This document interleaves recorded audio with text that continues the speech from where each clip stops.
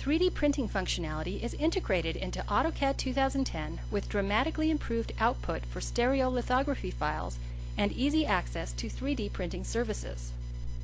Produce STL files using the traditional STL out or export commands as well as the new 3D print command. All of these methods for producing STL files enable you to select more than one solid, and the model is no longer required to lie in the positive XYZ octant of the world coordinate system. In addition to producing quality STL files, the new 3D print command, which is available on the Output tab when the 3D modeling workspace is active, provides easy access to 3D printing support and services. If you select the option to learn more about preparing a 3D model for printing, the Help window is displayed with valuable guidelines to help you avoid printing errors or broken parts when sending your model to a 3D printing service. When you're ready to send the 3D model to a printing service, choose the Continue option.